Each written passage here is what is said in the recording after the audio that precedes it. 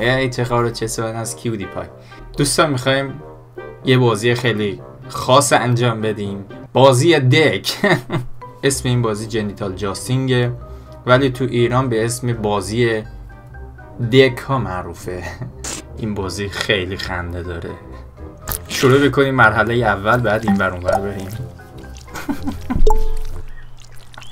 چه صدای قشنگی میده.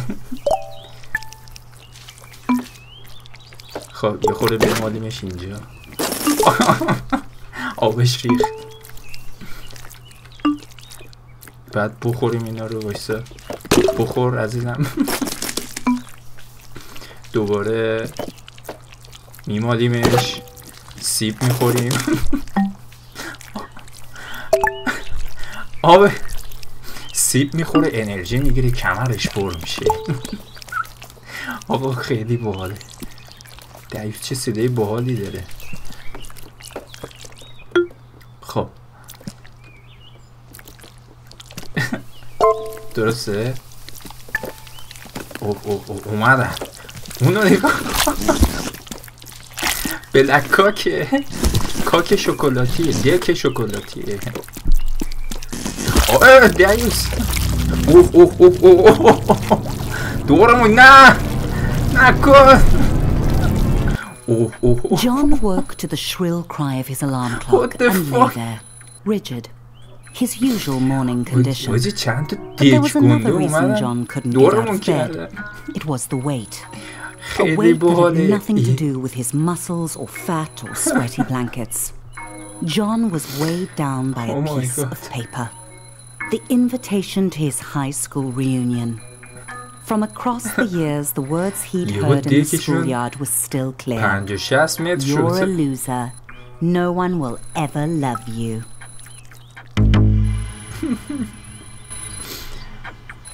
خب یا بریم این ور. این دیوسو بکنش. John had 3 months until the reunion to turn his life around. First, نگاه کنید وقتی میریم این ور اون ور یه ماده ای ازش خارج میشه. ماده آب، اسپرمه. همه رو دیوس. وایسا خب اینو بردار.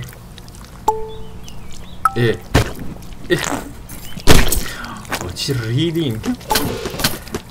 The only reason he'd ordered so much takeout was because Delilah, the delivery peen, made John feel butterflies in his testicles. وایسا. درست شد. John suddenly realized the time. Distracted by his new drive to improve his life, he had become late. He needed to hurry, or he'd miss the bus to work. حالا این تازه خوابیده شه. بیاد بالا. رفت تو چونش. بیا اینجا بریم این سمت. بازش کن. John needed to shower and wash off the sweaty stink of desperate sadness. میخواد برداره میره تو چونش. They say cleanliness is next to godliness, but at that moment cleanliness was next to his prostate. الان شاشید مثلا. بیا درس بیا این بر. خب حالا بیا زیر دوش. چیزی نمیشه. دستمال یه خورده اینور اونور بشیم. آها داره میشورش. ببینین. اوکی تمیز شد. تمیز شد. یه راه میره آب منش هم میریزه.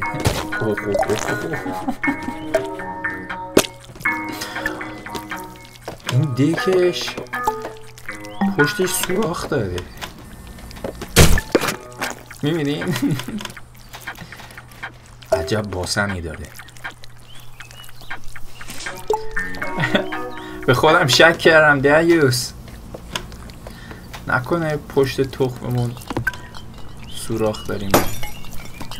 ها چرا اینجوریه این؟ بیا این الان استوریشه. John had left his apartment late, اینا رو نگاه. but if he caught the express عجب bus, دیکای he might make خوشگلیه. it to work on صورتیه. time. John didn't really like his job, but it had two qualities in its favor. One, he could pay his rent, and two, Barbara. Currently John's top candidate for his reunion date. John noticed a moderately attractive peen waiting at the stop.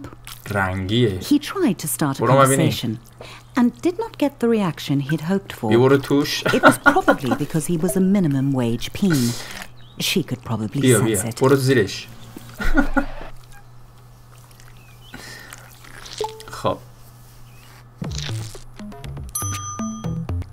The office hummed with cold fluorescent lighting. The air was cold and stale, lifeless. How long had John worked here? Long enough to deserve better. اینو نگاه میکنم تو تا بیا برا تو. وای آقا خیلی باله. یه بار دیگه فرو کنیم توش. برو بر جو تو عجب چیزی. آقا اینه چرا اینطوری میکنه؟ John was late, but he felt daring. He could sneak into the office through the archives, or he could stroll through the front entrance with enough confidence to bluff his boss. یه خورده زشته. همه نباید ببینن. Predictably, he chose the direct route. الان همه رو میام میتپونم تو. جون.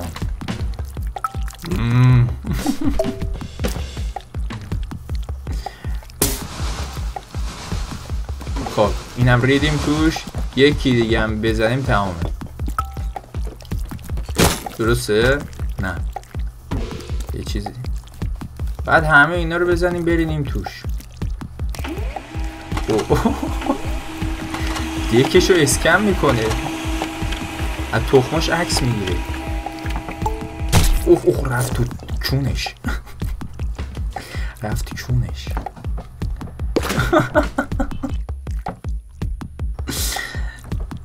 فشار میده میپره بیرون. چیو دیگه برم بریزیم؟ بذار بریم اینجا. John was nearly trampled by the morning coffee rush. آره درست شد. Everyone else was hard at work. نه درسته اوکی. John might actually get away with this. میبینی؟ اوه دعیوس نگاه کن. He hummed in on deluging him with buzzwords. مادر فکر اومدی؟ The boss ran out of synonyms for John's failings and gave him an ultimatum. He would definitely not be interested in dating John if he was unemployed. He had to get to the quality assurance department.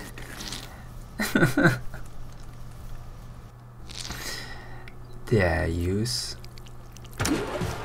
There might be a faulty dildo just waiting to cost the company millions in lawsuits. John would have to test them all.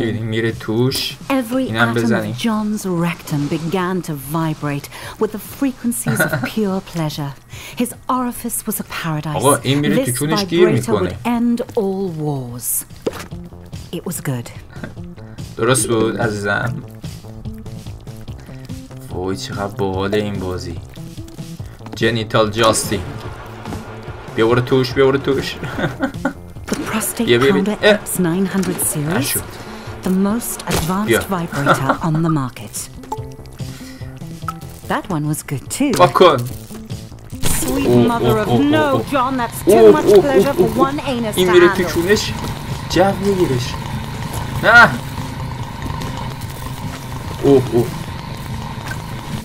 چی شد؟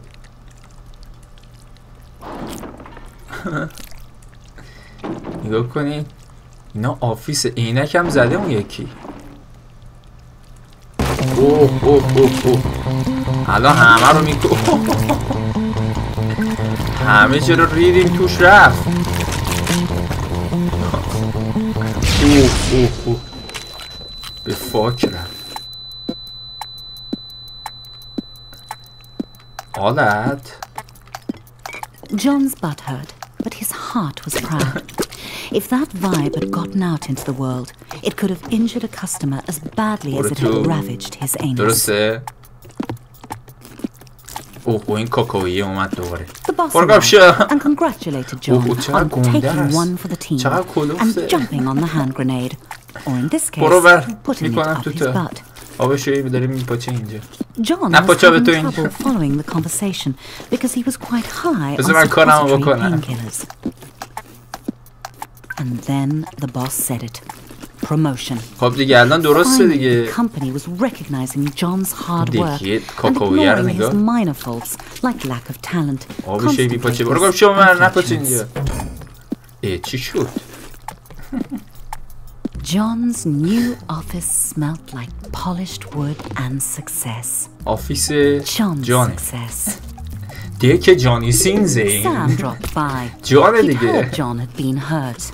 جانه. John اون said سم he was بود. fine. He wasn't a softie to complain about a mildly ruptured rectum. Besides, he had a promotion to جانی celebrate. سینزه. John had met Sam in college during a sports ball game. He'd given him some stiff competition. فوتبال هم میشه بازی کرد. واسه باید یه گل بزنم. دیگه که سبزه. سبز رنگه. برو تو. بیا اینجا. نه دست داره تو کنم. با تخمامون گل زدیم. They'd started at Flesh Corp product testing together. Nothing built like a long day of dildo mounting. بیا برو توش. Yes, John had known Sam وایسا تو هم بیا برو. But John couldn't hang out with Sam. He had a reunion to prepare for. He was going out with Barbara tonight. He just had to ask her. باربارا کو. Everyone was quiet, listening to the presentation. A good moment for John to ask Barbara out. مدیرن مثلا. That's not Barbara, John. نیست. کدومه پس؟ Barbara agreed. Well, اینه. she nodded. باربارا. Things were really going John's way. بعد مینداختیمش کنیم. حالا دارن غذا میخورن. John tried to act as suave as possible and listen to Barbara talk business. He didn't want to blow his chances of long-term love and short-term sex. چنگل رفت تخماش. به یه خورده تخماشو بخارونیم. And John started با چنگل تخماشو بخارونیم. Imagining him and Barbara میخوره تخمای جانی سینز. She would make his classmates sick with envy. If he could get her to tone down the boring chatter. John's balls would burst by certainty. Barbara was the perfect date for the reunion. John thought he would impress Barbara by going behind the bar and showing the bartender a thing or two. Despite Barbara's protests that it was unnecessary, John knew that a true gentleman should follow her home. He was excited. There was still 3 months until the reunion, and he'd already landed his perfect date. All he had to do was seal the deal. همه اینجا رو میتونیم به هم بریزیم. بخارونیم تخمشو با اینا. آخش. دکم. بخور. سیب بخوریم. قوی میشه دکش.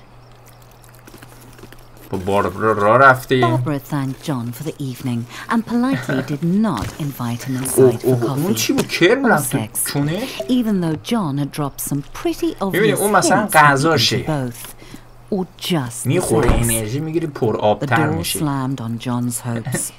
He didn't understand. He'd laughed at all Barbara's pie chart jokes. He'd listened to her boring stories.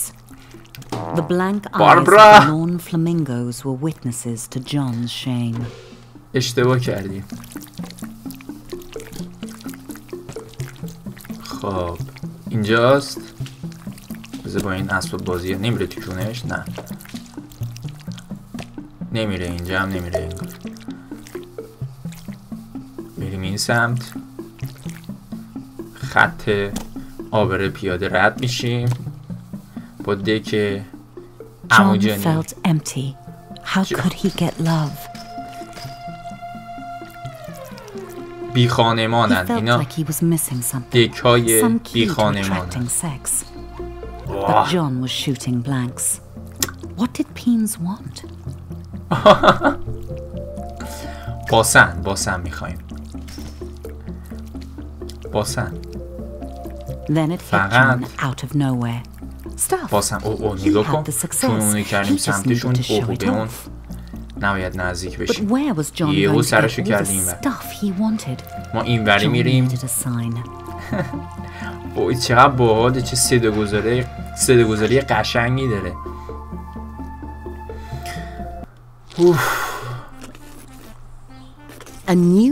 فلوت نزن. برگم شما شیپوره. Eager to spend his promotion bonus on stuff. The best way to impress women. دیکش. If it was buttloads of stuff John wanted, then he would need پول داد. cash. پول داد بکن تو کونه. اینم بردار دیگه دریوس. همون. بردار دیگه اینا رو. آها. برو توش. There's nothing like a rectum full of money to make a king feel like a man. چی شد؟ یه دونه زدیم بهش انگار حال کرد. چی شد؟ یهو بیهوش شد. دیگه نمیاد بیرون. نه بریم تو این. اومد.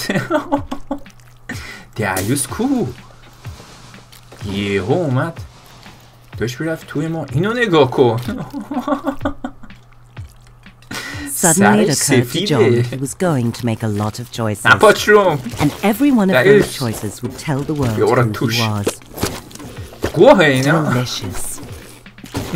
How could John decide? What would a date think when they sat in John's home? Comfort or style? John went with comfort.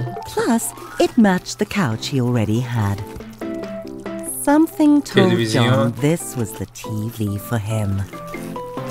John weighed up all the differences, but this was a tough choice. John chose the extremely, obviously bad TV. خب حالا چی؟ ما مثلا اینو یا بریم اینو بگیریم. John realized that it was only 2 months and 29 days until the reunion. Time flies. Cactus or rose? Was John a rugged hero or a romantic poet? If John grew his own flowers, then he'd save on romantic gestures in the long run. واسه یه دک جانی سینز.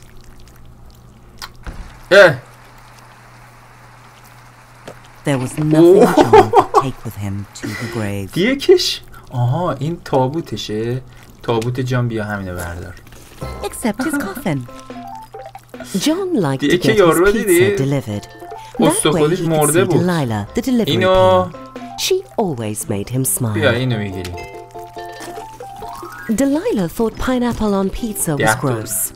This way she would never know John's shameful tastes. جانی سینز پیتزا هم میخوره. این دیگه جانی سینز که قطع شده اینجا. John couldn't help wondering. ما پیتزایی رو انتخاب کنیم. اینو برداریم. قشنگ‌تر. Regular sheets. Just like the regular pizzas he regularly ordered. Devoid of any sense of style, buying new clothes would be John's toughest challenge. John felt shy and also like a phony. When was the last time John had been to the beach? John might want to take the hell فقط این یارو یکی رو دیده اونجا میزد. اینو باید برمی داشتیم. John decided to go with the outfit. موزیک. The food of love. Should John go retro sophisticated or just retro? John's personal nostalgia was more important than sound quality.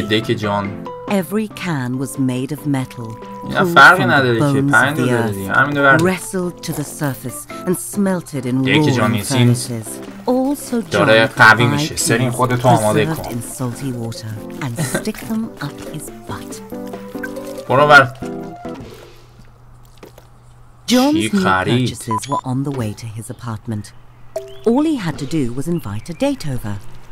One look at all his stuff and they'd be overwhelmed with sexual desire. John felt proud and also hungry. It gave him an idea. He should invite Delilah for dinner. موز نداره؟ موز بخوری قوی تر میشی یا پیاز.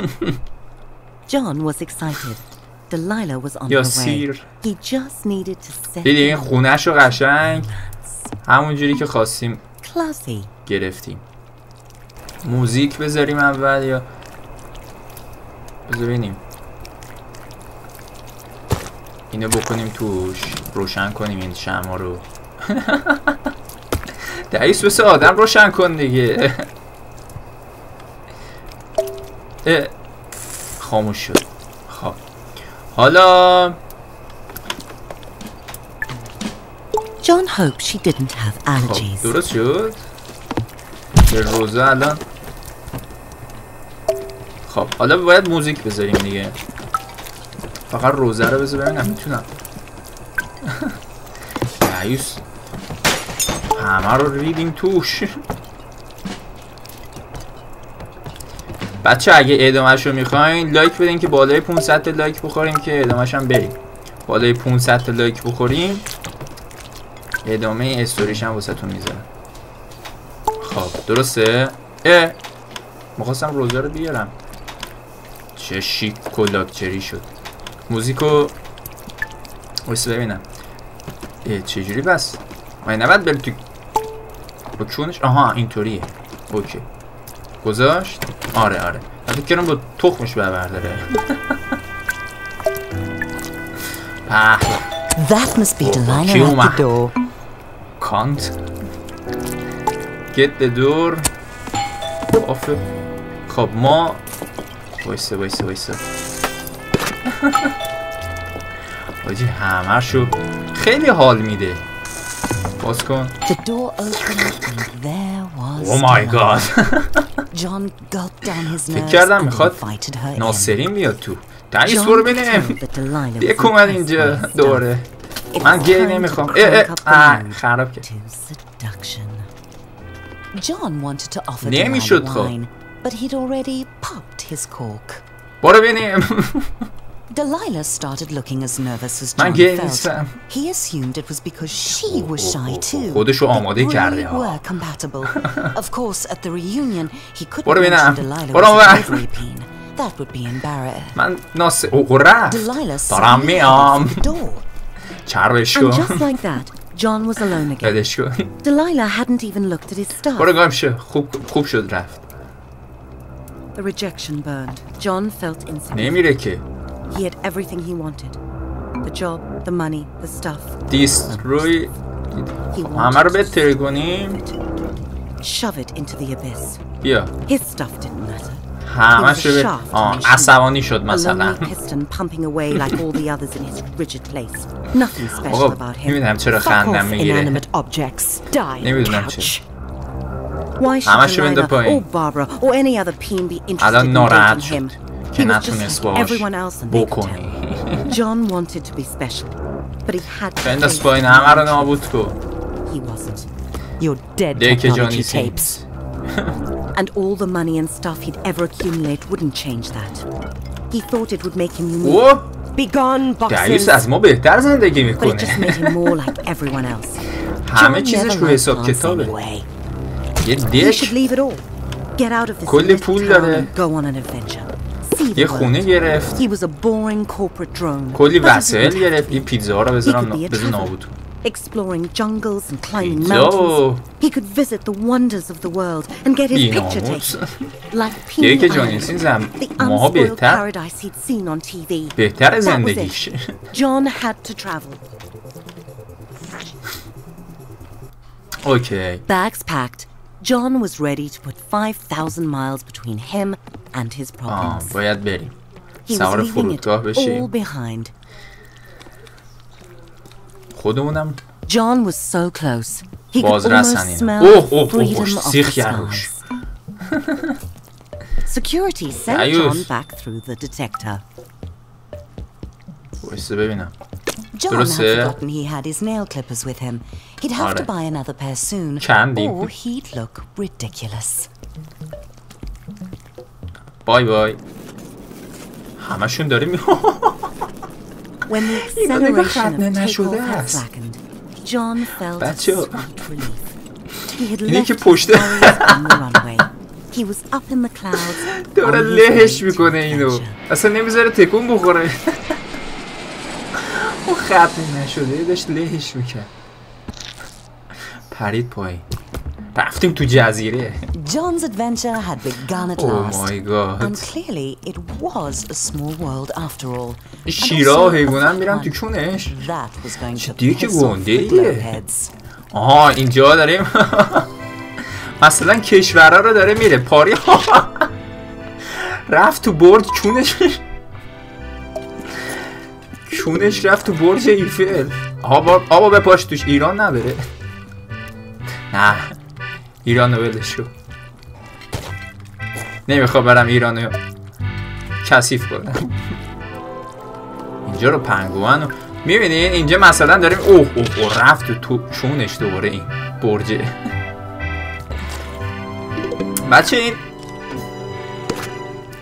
بازی خیلی فان و خنده داره. نمیره این دیگه توش عکس بندازه. آها بنداز. هیچی لایک نخورد. آها 2 تا لایک خورد. به پاچه آور روش. مانی اینجا هندوستان. اوه برج ایفل رفت تو کونش دوباره. ایران. آها اینجا ایرانه دیگه اینا. درسته اون عربستان. آها ولی ایران رو نشون نمیده. دعیوس باید برج میلاد رو نشون میدادی. برج میلاد شبیه دک میمونه. اینجا هم دیوار چینه. دیوار چین رفت تو کونش. دیوار چین تو کونه. John was having fun, but something told him he needed to go home. Probably his empty bank account. ولی برج میلادو کاش داشت. برج میلادو اگه داشتش خیلی باحال میشه.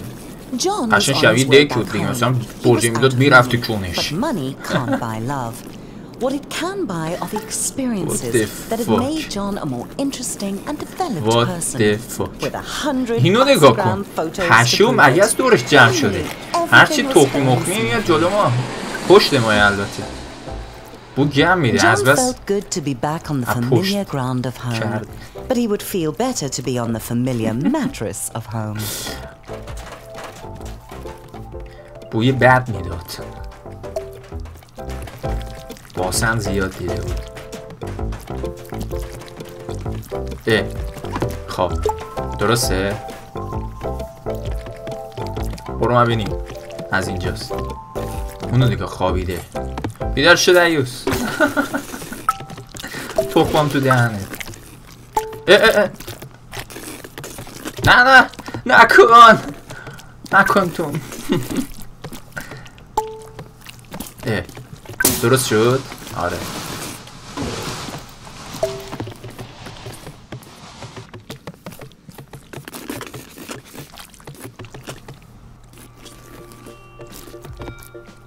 خب اومدیم بیرون. باید صبر کنیم حالا اتوبوس بیاد.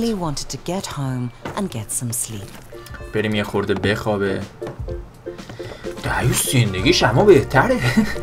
کل دنیا هم رفت گشت. ما تا همین شمال به زور میریم. دهن سرویس.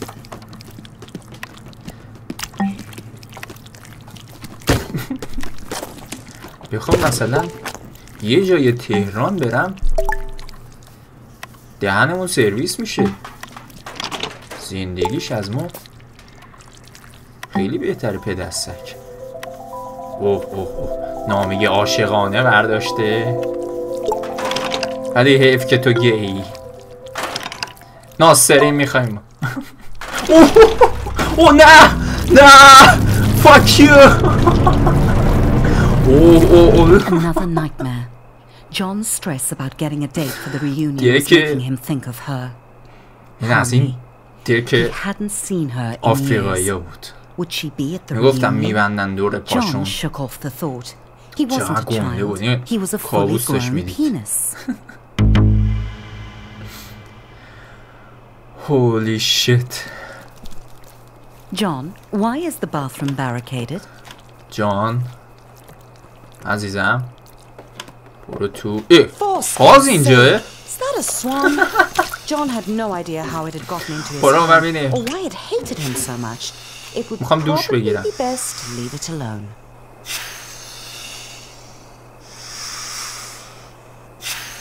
دیگه یه تخمه است. گم شو اینم باید بیاد تو کونه من.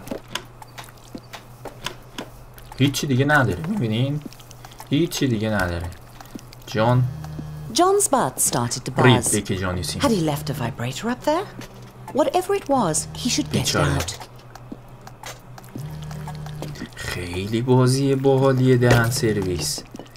کو نیستش که. They really were indestructible. اینجا It was Sam calling. He wanted to check in on John.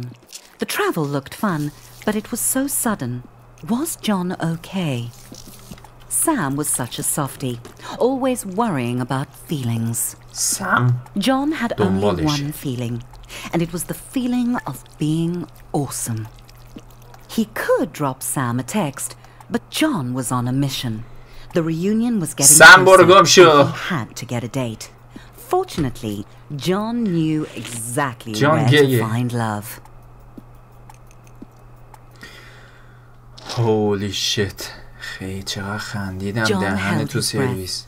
He was about to meet his match. چه بازی He had to باحالیه. reassure himself he could do this. He had a good job. He had nice stuff. داره گل‌های روز دارم میام. باید On Weena, where all his sexy travel photos would give him the pick of the pack. Hot. Oh, that is be hot. Sexy. Very nice. Nice shot. دکای تخمیه بابا. Too skinny. اینا همشون دکای تخمیه. Too much foreskin. یه ساعت بعد. کوپ است. Yep. The pick of the pack. همه رو داره میبینه. that is پیدا. زب در داد. دوباره چند ساعت بعد. پیداش کرد. پیداش. خب بزنم توش. نه. اوکیه. آمین.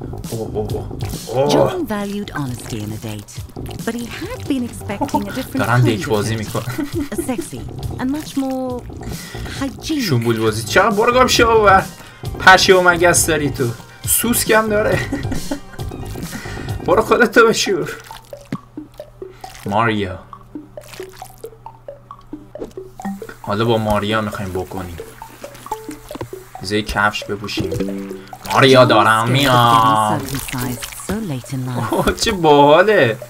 داریم رو یخ راه میریم. بی‌دست چقدر دلم به حال خودم سوخت.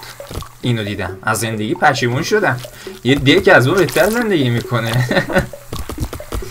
اسکی رو یخ و دور دنیا میگردی و میکنی.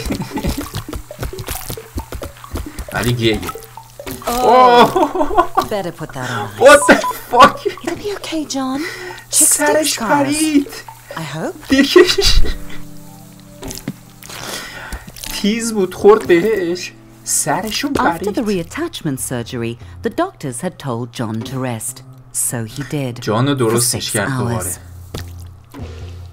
کله جان پرید دوباره درستش کرد. سر دیک جان. وای آقا. زودتر لایک بدین. من نمیتونم تحمل کنم اینو. خودم یهو میرم. اگه دوست دارین حتما لایک بدین بچه ها.